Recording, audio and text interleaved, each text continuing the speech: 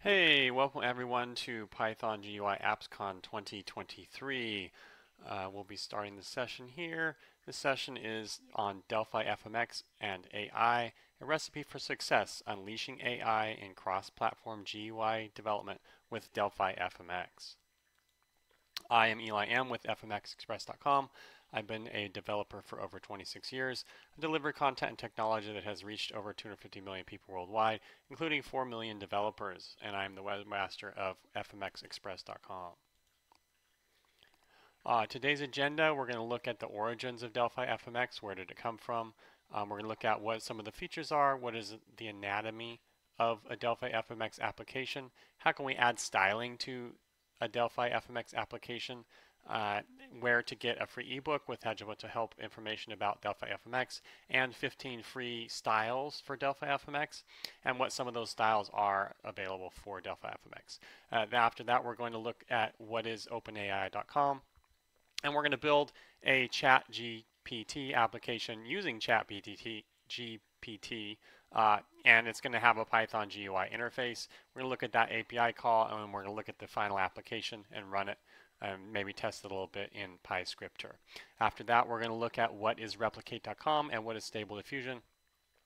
And then we're going to look at, and so part of that, we're going to see how to build a Stable Diffusion type application using Python with a GUI, and we're going to use ChatGPT to do that as well. We're going to look at the replicate API and some more information, and we'll check it out in PyScripter as well. And finally, we're going to find more about replicate.com and can it do large language models like Vicuna 13b. And then we're going to build a application with ChatGPT using Python GUI to access the Vicuna 13b model on replicate.com. We're going to look at that API call, and then finally we'll look at that application in the source code as well. So let's get started. What are the origins of Delphi FMX for Python? Well, Delphi FMX, it comes from the FireMonkey library, which is found in Delphi and Rad Studio. And so Delphi FMX is the Python package that wraps up that library to makes it available to Python. And FireMonkey is a cross-platform framework for Android, iOS, Mac OS, Windows, and Linux. FireMonkey has a number of rendering targets, including OpenGL, Metal, OpenGL ES, GDI+, and GTK, depending on the platform that's running on. There's even a library which allows you to render FireMonkey apps via Skia. And then FireMonkey applications also have a visual designer in Delphi, and which is also part of Rad Studio. So all of that is kind of the origins of Delphi FMX, and so that's packaged up as a Python package, and you get all of that except for iOS. There's no iOS support in Delphi FMX, but the original FireMonkey application does support iOS. What are some of the features of Delphi FMX? As I just said, it works on Windows, Mac OS, Linux, and Android. It's customizable, offers flexibility and control over GUI design. There's over 124 components. There's 18 different layout options, and there's a visual designer. You can design the apps in Rad Studio and then export the forms for use in your Python applications. It's GPU accelerated for smoother graphics, and there's an active community with extensive online resources and community around FireMonkey and the Delphi FMX library. So this is the ecosystem, the Embarcadero Python ecosystem, and this shows where Delphi FMX fits in that ecosystem. So Embarcadero sponsors PyScripter, which is a Python IDE, and then there's also the Delphi FMX, which is the cross-platform wrapper around FireMonkey, and there's also the Delphi VCL Python package, which is a wrapper around the Delphi VCL library for Windows 32 and Windows 64. And you can export forms using the D4P exporter to use in Delphi FMX. There's also an FMX app builder, which allows you to build the Android applications using the Delphi FMX library. And then on the Delphi side, you can access Python using Python for Delphi, and you get access to all the Python libraries and things through Python for Delphi. And Delphi uses Object Pascal language. And then on a second part of Rad Studio is C++ Builder. So how can we install the DelphiFMX package? It's pretty simple. It's just pip install DelphiFMX, and then you can start using in your applications by adding from DelphiFMX import star at the top. And so here is the GitHub repo for the DelphiFMX for Python library. And so we can scroll down and see some of the information about it here, how to install it, what it supports, the Conda support, the VENV support, and some links to other things, licensing and stuff like that. And then also there is the samples. Here you can go in and you can see the hello world, password generator, other simple to-do lists, things like that. We scroll down here, we can see some screenshots of those forms that DelphiFMX allows you to edit. And so these are all Python applications. So we can close that up, and then let's move on. What does a hello world look like in DelphiFMX? So first you import it at the top with from DelphiFMX import star, and then you can initialize your application, add a title, set some properties, show the form, and then you application run. And after that you applicate app destroy. So this is the most simple basic version of it, and we'll get into another version of it later that's more structured. Which is here. Here's the anatomy of a DelphiFMX application. So we have their import section, which we just talked about, and then we can have a class section where, in this case, we have a hello form, and there's an init, and inside that init, we do the set properties, and we start creating the various components that will be visible on the form. So in this case, there's a label, there's a button, and then there's, as we can see, there's an on-show event, and then a button click event as well. So those are both defined. You can see both of those there. And then finally there's the main section where we have the main, and then it does what we just looked at above, which was the application init. We set the title of the main form, we show the form, and then we complete the application. So you can see all those samples there. We looked at the samples already in the repo. And so here is all of the different components you get access to in DelphiFMX. So there's a panel, there's a callout panel, label button, speed button, checkboxes, radio buttons, group box, status bar, toolbar, splitters, progress bars, switches, scroll bars, animated indicator. There's an arc dial. There's an image control. There's multiple image controls actually. There's different edit boxes. There's a memo box, and there's list boxes and list view. Tab controls, multi-view. There's an open dialog which pops up a open form to select files. There's different shapes you can use: line, rectangle. I like to use rectangle a lot. Arc, pie, circle, ellipse. There's different color pickers, and then there's different layout. There's a layout which is kind of just a standard invisible box that you can use to help you design your forms. There's scaled layout, there's scroll boxes, vertical scroll boxes, there's grid layouts, grid panel layout, that's one I use a lot. Different scroll boxes. Then there's forms and frames. There's menus, which is the standard Windows style menu that you would get at the top of an application. There's different grids and some other different things which are kind of unique to this framework. And so let's move on here. So how can we add styling to a Python GUI application that's built with DelphiFMX? So creating a GUI application with DelphiFMX for Python uses the default FMX style for the operating system that you're working on. We can load any other style using the style manager. And so you can get the styles from this link and also an ebook that provides more information about DelphiFMX. And so once you get those styles, you can load them. You just add in the right below the init in your application. You create a style manager there, and then you set the style from file. In this case, we use the air style.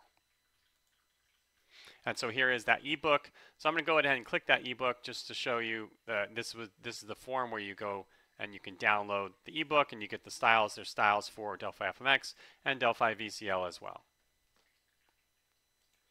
And so then we're going to move on a little bit to here. And so here are the styles that I just talked about. I think this one in the bottom left corner here is the air style, but all these are the Delphi FMX styles, which are available to you when you get that ebook. And so actually I have the ebook open here. And so I'm going to scroll up here to the top. So here's the ebook.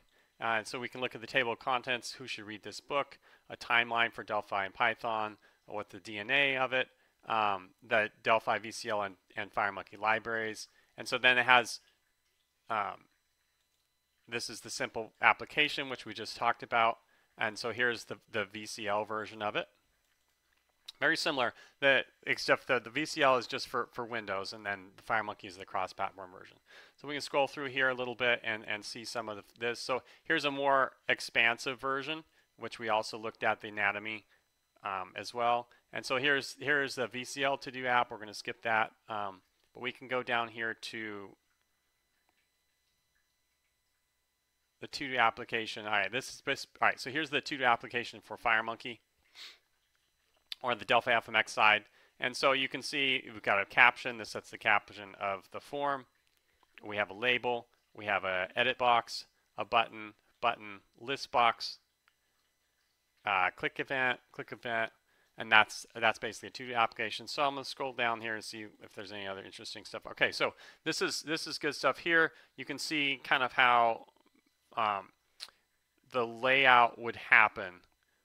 You can have layouts and panels that you have other controls nested inside of, and so you can hide those layouts and panels, and that hides all the controls that are contained within it.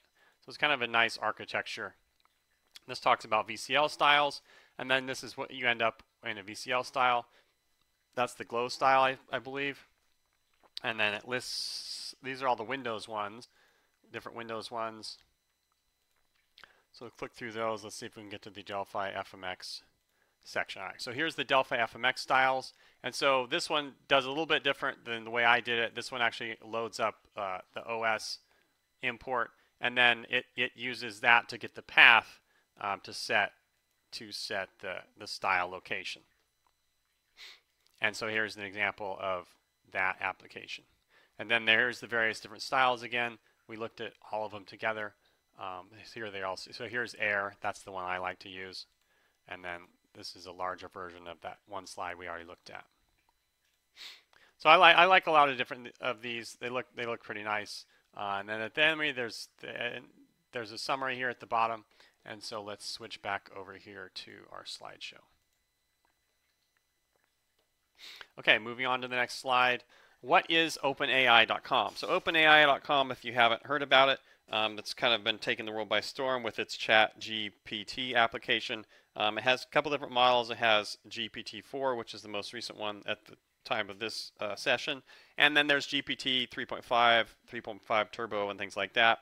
And so OpenAI, they provide the model that allows you to ask questions, and or the model will also write code for you. So that's kind of what this session is about, is getting OpenAI's ChatGPT to write some Python applications for us.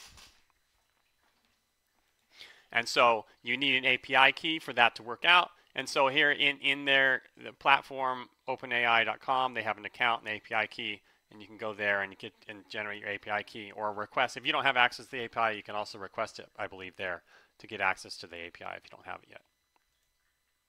So how can we build a ChatGPT app with a Python GUI interface using ChatGPT? So we're going to build an application that uses the ChatGPT application API interface using ChatGPT. So this was my sample prompt that I created. You are the best 10x programmer and developer in the world in all programming languages. I'm not sure how effective it is. I read it somewhere that it was effective, and it does reference some of this stuff when you ask a question, so I believe that it could be useful there, so that's why I include that in the prompt. Create a, or I may not, I'm not sure. Create a Python app using Delphi FMX Python library that runs an API call via OpenAI's API to generate text response and display it in the Delphi FMX Python app. The Delphi FMX library is based on the object Pascal Delphi FMX library, code only and no explanation. So the goal there is for it just to spit out code and not an explanation of that code itself. And then what I do is I provided an example of an OpenAI API call, and I put that example in there. And then I provided an example of the DelphiFMX app format. So I put the Hello World app or another app, some sample code in there, and see what it comes up with. So I set that all up, and here is the example of the OpenAI API call in Python. You have to import the OpenAI package, and then you can call ChatGPT 3.5 Turbo with this command. And so here's the source code for the application. I have it over in GitHub. And so in order to run it, you need to do these 2 pip installs. And then there's the source code for the application. So we're going to move on to the next slide here. And so here we have it running in PyScripter. And so I ran the application. You can see it here, and here's the response that it received. So this is the error style that you can see here running in this Python application through DelphiFMX. And so you can see some of the code here. And we'll launch PyScripter here in a minute and run it from there. So I can click here. So if you don't have PyScripter yet, you can download it from here on the Embarcadero website. It's free. I'm going to switch over to PyScripter. And so here we are in the ChatGPT application. So you can see at the top we have our style manager. It creates a style using the air style. And we set some properties, including the caption of the form.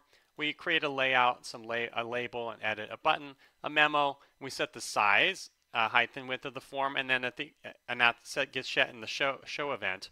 And at the end, it frees up the form. And so here's also the button. So this is the button click that actually launches the OpenAI API call and takes that response and it places it into the memo control. I'm going to go ahead and then run this. And so here is our application, and I'm going to click generate. And so this is going to make the API call out to OpenAI's API and get a response from ChatGPT. And this is through the GPT 3.5 Turbo. And so there we have it.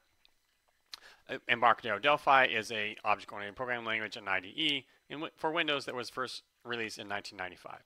Okay, so that was our ChatGPT application. So I'm going to switch back over here to our slideshow. And we'll move on to the next section. So what is replicate.com and Stable Diffusion? So Replicate allows you to run models in the cloud. So machine learning can be difficult and complex, and they try to make it so that it's not. And so one way they do that is they have all the models loaded up on the cloud, and then you can access them via an API instead of having to do all the work yourself to get that all set up. They also let you to run the models locally. So they have a tool called Cog, and then they also provide you with Docker images that you can run the models locally if you'd like to do that. So they have lots of different models. They have diffusion models for images. They have image editing models. So I like GFPGAN a lot. I like CodeFormer. I use Stable Diffusion model. They also have ControlNet models. So there's also ControlNet Scribble. I like that one. I use that one as well. Image restoration, machine learning makeovers, and super resolution. Lots of people use super resolution. I like Swin2SR. That's one of the ones that I use. So, and then you can go to replicate.com. They have an explore page where you can scroll through all of the models that they have available and see more than what I've just had on my slide. So these are popular ones, GFPGAN and ControlNet Scribble. And so here's some of the latest models that other people. So they have hosted models that they have posted, and you can also post your own and access ones that other people have posted as well. Okay, so when you go in, you'll need an API token for this as well. And so where can I get the API.com key? So here's the link, and there's the page. You go there, you grab your key, and get started. So how can we build a Stable Diffusion app with a Python GUI interface using ChatGPT? So this is very similar to the ChatGPT version of the application that we built, except for in this instance, it's going to the replicate API, and it's going to pull down an image instead of just text. So this is the prompt that I use, and again, it's very similar to the previous one we did. You are the best 10x programmer and developer in the world in all programming languages. Create a Python app using the DelphiFMX Python library that runs an API call via replicates API to generate a Stable Diffusion image and display it in the DelphiFMX Python app. The DelphiFMX library is based on the object Pascal DelphiFMX library code only and no explanation. So then I provide the sample API call in Python from replicate. I put that in the prompt as well so that ChatGPT knows for sure how to do that kind of API call. And then I provide the sample application from DelphiFMX also in the prompt. So I combine all that together and I send that to ChatGPT, and hopefully it spits out something useful. So here's the example of the replicate API call in Python. You have to import replicate, and then you just run it. And so in this case, what we're doing here is this is the Stability AI, Stable Diffusion ID for the model that's hosted on Replicate's system. So we pass that in as one of the parameters. That's the version of it. And we pass in the prompt that we want it to run. And so here is the application that was built using ChatGPT. The source code is here on GitHub. And so you need to pip install DelphiFMX, and you need to pip install replicate. And so there it is, and we'll dig into the code here in a little bit. So we're going to move on to the next slide. And so here is the application running. This is in PyScripter. You can see the application, and you can see we ran generate, and it generated this image. So you can download PyScripter if you don't have it, again, just like the previous slide. And then I'll switch over here to PyScripter and select the Stable Diffusion application, and we can walk through that a little bit. So we have at the very top, which is above here, is where I define the API key. You need that API key to run the application. Again, we create with Style Manager, select the style from the file. Right here, we set the properties of the caption. We have the on-show and the on-close events. And those go down here. This sets the height and the width, and this frees up the form. So again, it's very similar to the chat application. It loads up the layout, it loads up a label, it loads up an edit, a button, and an image control. And that image control is where we will load the image that comes back from the API. So we go down here to the button click. Inside the button click, we run the API call. And so this version is very simple. So it's just doing an asynchronous call. So the application will freeze while it waits for the response. They do also offer an example of an asynchronous call where you could add a progress bar or something like that so the application isn't frozen up. But just for the demo purposes, we're just using the synchronous call. We run the call. We have some other things here. We have a negative prompt. There's other prompts that you can go on replicate.com, see what the other properties are that you can send to the input and get different things like the size and the width of the image that you would like to generate. And then finally we save the file out, and then we load it into the image control. And here's the rest of the main application where it runs. So we can go ahead and run that and see how that works out. So here it is. We have our application styled with the air.style. And so this is hooked up to Stable Diffusion, and via the Replicate API, we're going to go ahead and click Generate here, and hopefully it's going to load up pretty quickly. And there you go. We just generated that image live from Stable Diffusion, and so there it is. So we're going to click back to our slideshow now and move on to the next slide. So can replicate.com also do LLMs like Vicuna 13b? So LLM stands for large language model, which is what GPT-4 and GPT 3.5 are. So those are controlled by OpenAI.com, and then in this case, Vicuna 13b is available from some other provider, some other third-party provider, and it's hosted on as one site because Replicate hosts models, different models. They host Vicuna 13b. So Vicuna 13b is supposed to be pretty good at doing answers as well. Replicate.com, they host thousands of models ready to use. Their community of machine learning hackers have shared all those models for you on their site. So here's a list, some of those models. Vicuna 13B is one of them. They also have Dolly. They also have OpenAssist model, Flan T5, some other ones there, Llama 7B, things like that. So how can we build an LLM app with Vicuna 13B using Python GUI interface built in ChatGPT? So this is very similar to the OpenAI application that we built for ChatGPT, but in this case, Vicuna 13B is not part of OpenAI. You can run it separately. You can run it locally, or any other model that you wanted to run off of replicate.com. So you can run it on your own GPU if you have a GPU that can handle that. You would be able to load up the Docker image on your machine, and you would be able to connect this app to the Docker image instead of to the remote API. In which case you would be using your own hardware and you wouldn't be paying any API fees. So here is the prompt, very similar to the previous ones. So OpenAI.com actually came out with a prompt blog about how to write a good prompt. So I see here that I wrote ChatGPT prompt, but in this case, all right, so this is for ChatGPT. We're going to create the application using ChatGPT. And so we wrote, as before, you are the best 10x programmer and developer in the world in all programming languages. Create a Python app using the DelphiFMX Python library and runs an API call via Replicate's API to generate text response and display it in the DelphiFMX Python app. The DelphiFMX library is based on the Open Pascal DelphiFMX library code only and no explanation. So then I include the Replicate API call, which is slightly different because we're going to make a call for a text instead of a call for an image. And then we also provide that DelphiFMX Python sample, and this all goes in the ChatGPT prompt, and then ChatGPT does what it does and sends us back a response.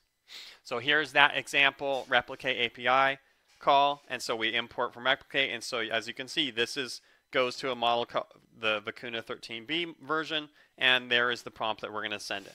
And so we can click out to GitHub and see that source code available online. So all these source codes are with the MIT license.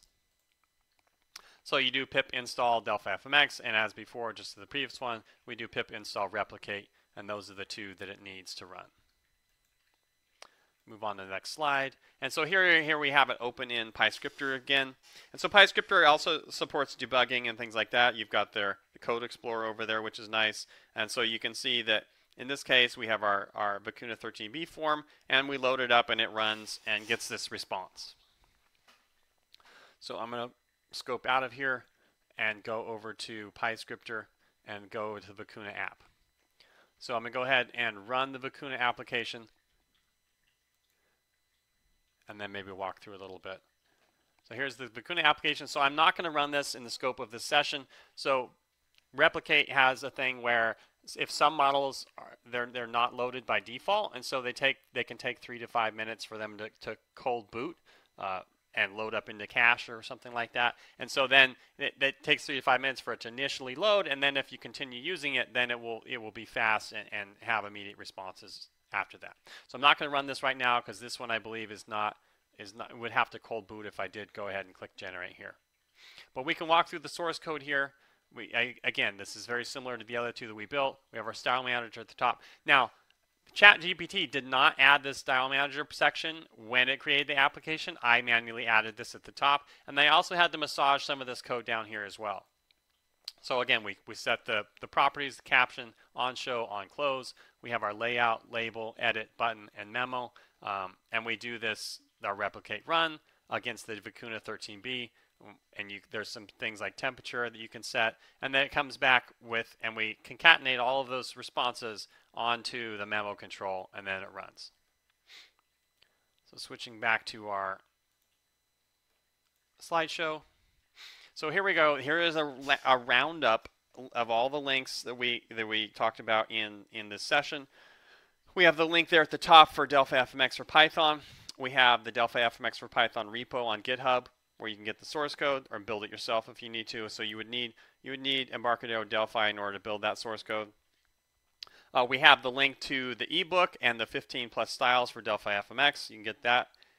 There's the link to the API reference for OpenAI. So if you want to access other APIs or find out what else you can do with their API, you can go to that documentation there. And so we have the link to the ChatGPT client that I built using ChatGPT and DelphiFMX, and that's the repo for that. We have the replicate API, so you can go there and get the documentation for the Python documentation for replicate. And so they have samples there for asynchronous calls, and you'd probably want to use that in a real-world application because then the user would be able to look at a nice progress bar and not just a frozen application. And finally, we have the Python GUI Stable Diffusion client that we built using ChatGPT and DelphiFMX. There's the repo for that. And then we have the repo for the Python GUI Vicuna 13b client and the repo for that. So what's cool about the replicate is you can just swap out that version of Vicuna 13b, and you can slot in Stable Diffusion ML or one of the other models that they host, and you're instantly switched over to that. So it's really nice from my perspective that you can access a bunch of different models, or on the Stable Diffusion side, you can swap out Edge of Realism or any of the other models that they host, or you can actually create your own models and host them there as well. So that, I think it makes it really versatile that you can use different models all with the same API. That's really nice. And then the fact that you can take those models if you want and run them locally if you need to using Docker, that really makes it a nice combination that I've seen. All right, so here we go. That's we're gonna close out on this session. Thank you for watching, and thank you for joining our sessions here at at Python GUI AppsCon 2023. Thanks for watching, and we'll see you next time.